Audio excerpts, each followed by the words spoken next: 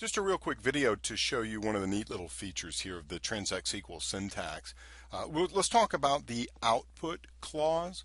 So we're actually going to be able to use output with update and delete it as well. I'm going to show you here how the basics of it work with insert.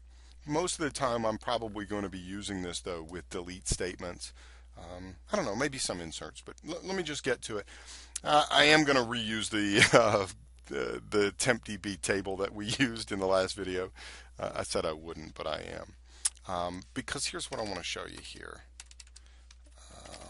Let's do this. Let's just come down here and focus on this. So we've got, I don't know, something like 8 or 9 videos, or 8 or 9 rows in the table, 8 rows. Okay.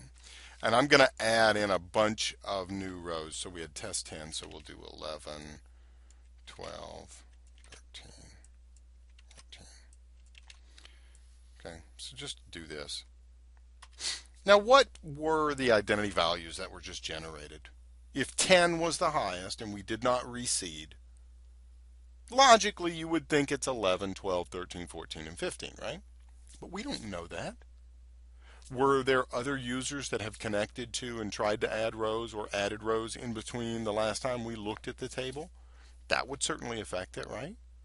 Has it been reseeded by an administrator since then? So we really don't know. The only safe way that we would know would be to look at the actual data again. And sure enough, it's just you and me, so there's nobody else playing with it. But I want to show you how you can do this in a single step. So this is 2 steps. Look at this and then run the select statement to see what the generated values were. Right, let's do this though. So we'll make it now 16, 17, and 18 because I'm tired of typing. There is an output clause that you can use with the insert statement. Output gives you access to 2 virtual tables. So let's write this down. So output gives us access to 2 virtual tables.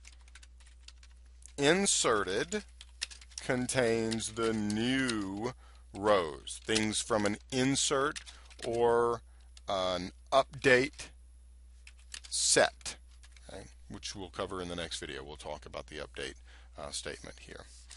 And then deleted contains the old copy of the rows, okay, and it's empty for an insert, for example. We're going to need to know this a little bit more when we get into chapter 8 and talk about triggers. So I'm going to leave this a little bit alone right now. But we need to take advantage of the inserted.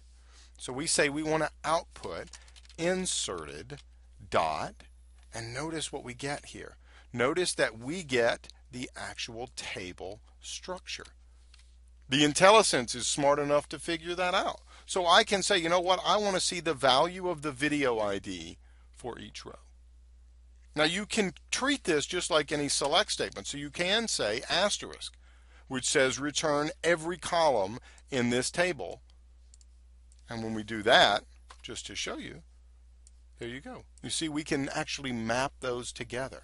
Okay? So the alternate syntax, if you wanted to just look at the video ID, is just to specifically say I want that particular one. So like we do 19, 20, 21.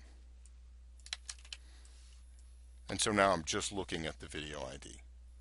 Okay. The problem is we can't actually map these up specifically with these values easily. It is the ordinal position here. So this got mapped to that got mapped to that. But if you have a long list, it kind of makes it more difficult. That's why maybe including additional columns is helpful. We're not done with the output clause, but we're done with it enough for the insert statement. So I'm going to stop here and just say that I like this. I like to sometimes be able to see what the video ID or what the identity column was without having to write a select statement afterwards. So it's just a fun little thing. We'll play with this a little bit more later.